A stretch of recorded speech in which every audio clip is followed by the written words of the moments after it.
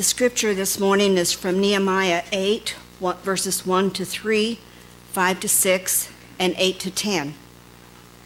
All the people gathered together into the square before the water gate. They told the scribe Ezra to bring the book of the law of Moses, which the Lord had given to Israel. Accordingly, the priest Ezra brought the law before the assembly, both men and women, and all who could hear with understanding. This was on the first day of the 7th month. He read from it facing the square before the water gate from early morning until midday, in the presence of the men and the women and those who could understand. And the ears of all the people were attentive to the book of the law. And Ezra opened the book in the sight of all the people, for he was standing above all the people, and when he opened it, all the people stood up. Then Ezra blessed the Lord, the great God, and all the people answered, Amen, Amen, lifting up their hands.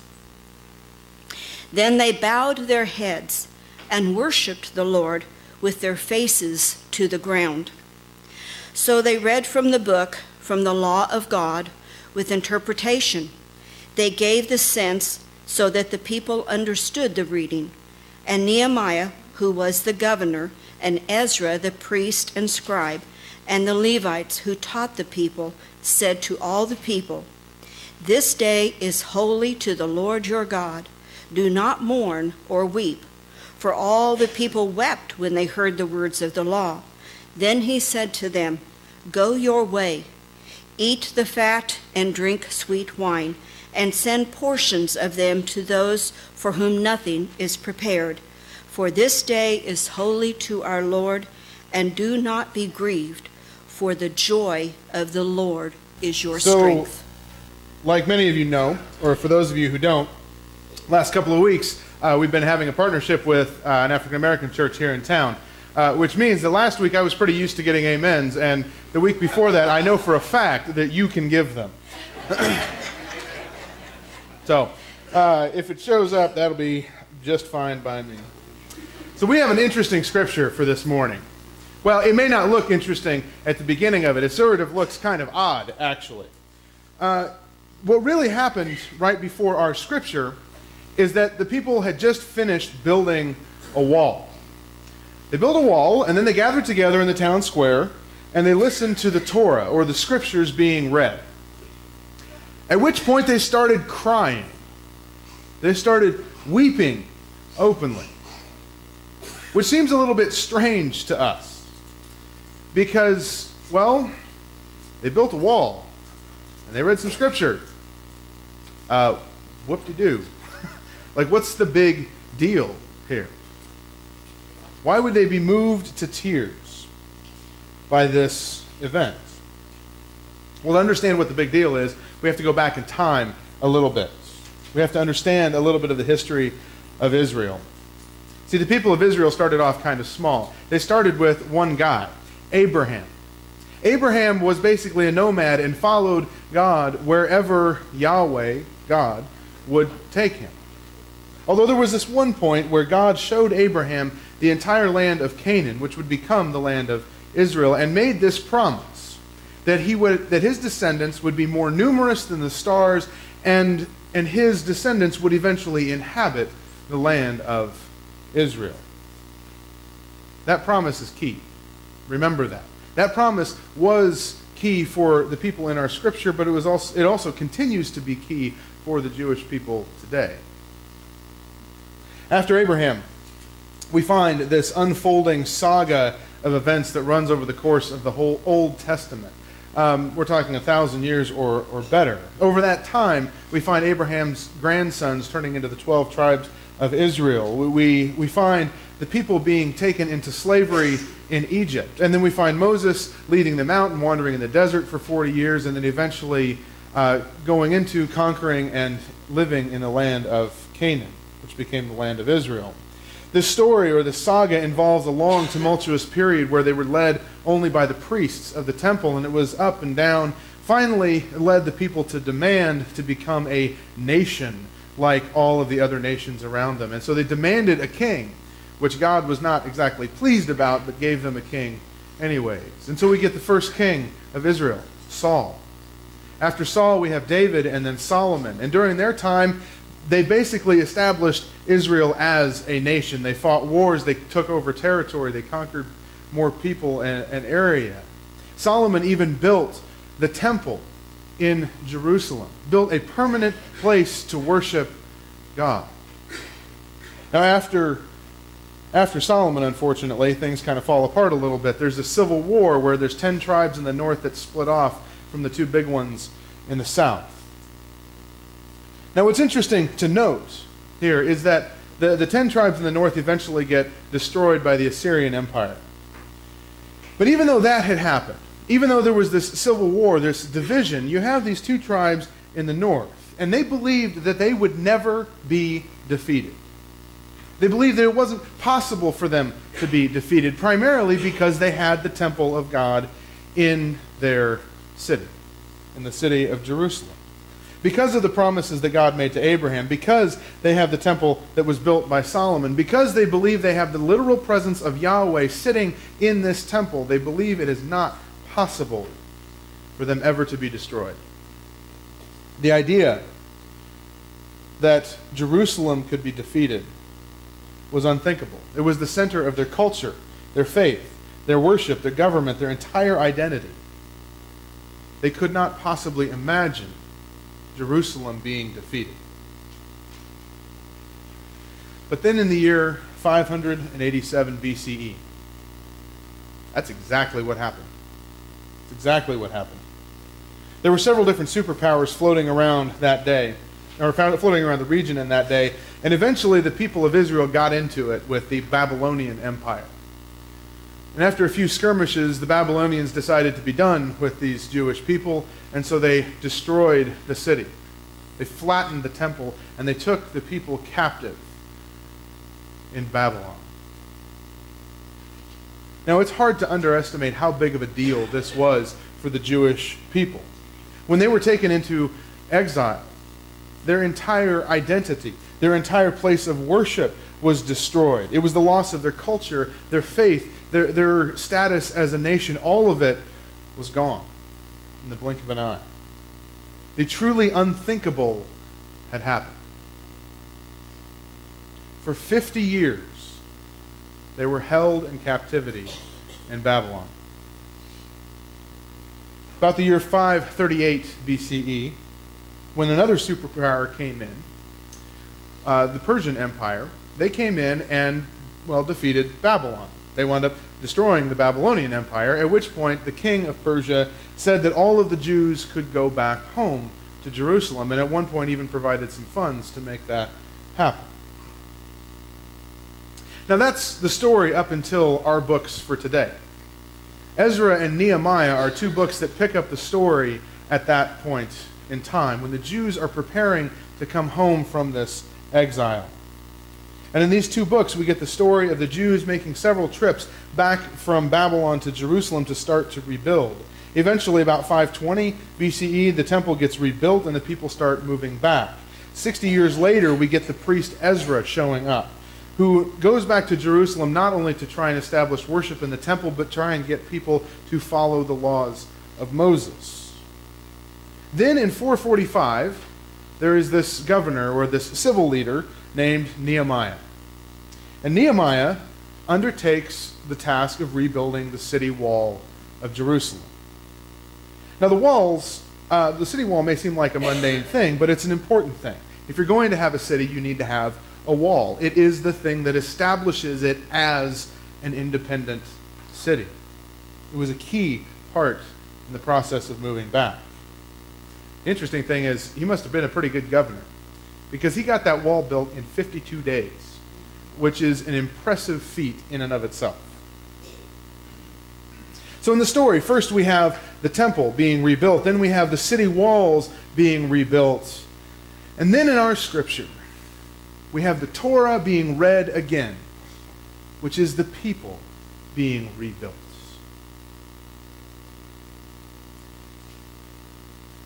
Now, to understand the impact of reading the Torah and the Scripture again in this kind of public setting at that point in time, we need to remember two things.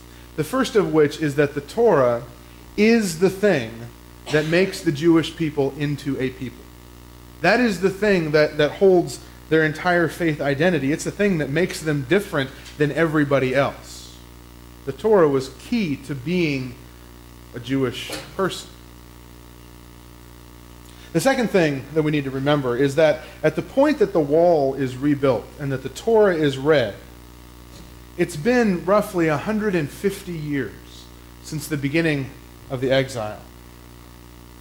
And one of the interesting things in the scripture from Nehemiah, or one of the surrounding scriptures from Nehemiah, is that it makes mention that during the time of the exile, the Torah had been forgotten. People had lost the memory of what it meant to worship God and to be the people of God.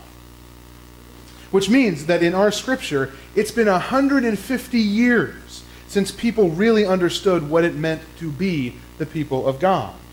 Our scripture marks the point where after 150 years, after the total and complete destruction of Israel, finally the temple has been rebuilt. Finally, the walls of Jerusalem have been rebuilt. And finally, now the people of God are being rebuilt. This is a moment that has taken 150 years to happen, but it's a moment that the vast majority of people never thought would ever happen again. And so with all of that in mind, yeah, if I'd have been there on that day, I'd have been crying too. When they read the Torah again, they hear what it means to follow God. The moment that we see in our scripture is a key moment in the history of Israel. After the lowest point in their entire history, here we see that the story is not over. Here we see this holy city being reestablished. We see God being worshipped again, and we see the people of God being rededicated and reformed. This is a significant moment in the history of the people of Israel. And now that you know the story coming up to this moment, I want to turn our attention to one part of this story, which has to do with this whole business about building a wall. In particular, this idea of building a wall and its connection to the people of God. See, walls are interesting things. And this wall in Jerusalem was no exception. On one hand, walls can be used to keep people out. They can be used as a defense against other people. And part of the purpose of this wall around Jerusalem was most certainly to keep some people out, people who wanted to attack Jerusalem. But interestingly, that's not the only purpose of a wall. A wall can also be used to create space. It can be used to create a safe space for people to gather. And in particular, in this wall, it's used to create a space for people to gather together, but also to worship God and to become a new community, to become a new people. There are very different uses for walls, and the difference between how they are used really depends on the gate. It depends on the gates of the wall. City gates were an important part of the wall, not just in practicality, but in community life. On a basic level, whether or not your gate is closed determines whether or not your wall becomes a fortress or whether it becomes a place of welcome.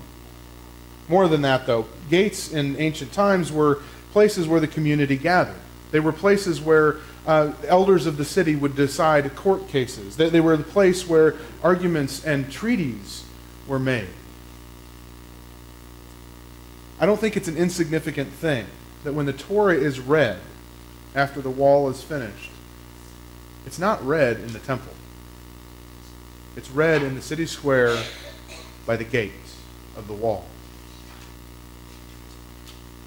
The dedication of this wall around Jerusalem and the dedication of the people themselves taps into something very interesting that runs throughout the whole Bible. On one hand, there's the dedication of the people takes us back to the idea that the people of God are a chosen people because they're supposed to be a priestly people. which means that just as a priest helps others connect to God, a priestly nation is supposed to help the entire world connect with God. What's more, however, the dedication of the wall points us to the idea that all of Jerusalem is supposed to be a holy place, not just the temple itself. Jerusalem is supposed to be a holy city, the purpose of which is to actually invite all people from around the world to come and connect with God. This is an idea that we see running throughout all of the Scriptures. In Mark 11:7, we see Jesus quoting the prophet Isaiah from the Old Testament by saying that the house of God is meant to be a house of prayer for all nations and all people. At the end of the Bible, we get an even more intriguing image. We get the image of heaven coming down to earth. And that image in Revelation is one of a new city, a new Jerusalem that is thousands and thousands of miles across. And interestingly, in this image of heaven, well, it still has walls. There are still walls around the heavenly city. But most interestingly, it also says that that new heavenly city is supposed to be a place where all people from all nations and all tongues and all tribes gather together. And most intriguing, it specifically says that the gates of the walls will never be closed. They will always be open. See, in the Bible, walls are not exclusively meant to keep people out. In their best use, walls are meant to create a place for people to gather and to worship God and to create a new community. Walls are not just meant to shut out the world, but rather they are meant to be opened up and to create a gathering place for all people. In the Bible, walls are a necessary feature, but not for the purpose of pushing people away, but for the purpose of gathering them in. Which brings me to the main point for today. So far, I've given you an overview of the Old Testament and a instruction on how to build an old ancient wall. Who cares? What does this have to do with today? Well, the answer, at least for me this morning, is that I think that this story has something to teach us about how we should view our own walls. And for once, I am not talking about metaphorical walls between people. I am talking about the literal stone walls of our church building, or any church building for that matter. See, one of the things that I've been thinking a lot about recently is the future of the church. The future of the church in general, but the future of this congregation. And one of the questions that I've been pondering has to do with what sort of resources we have as a congregation. How are those resources to be used, and in what way can we put them into good use? The question is, what has God already blessed us with? And what might that be telling us about what kind of ministry God is calling us to? And the thing is, when you look around this congregation, we have a tremendous amount of resources. We have all kinds of gifts and skills and talents that are really humbling and kind of amazing. At times it almost feels like an embarrassment of riches that God has blessed this congregation with. And among all of those different things, one resource in particular is this building. God has blessed us with a great big beautiful building to be able to gather together in.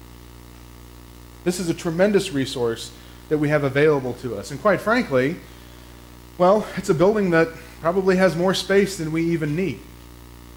Which really raises the question, what should we do with this building? How are we to use this space that has been entrusted to us? And that question comes up from time to time in different settings. And as that question has come up, I've tried to pay attention to how our congregation has talked about this question. What are the attitudes that people have towards how we use our building? And as I've listened, I've heard two basic attitudes, and this is overly simplified, but in general, on one end, there is this idea that our building is something of a possession. It's ours to be protected, and it's if it comes right down to it, we need to protect this building from the community that surrounds it. On the other hand, there's a strong attitude that our building is really a gift from God that is meant to be shared with our community. It's meant to be opened up.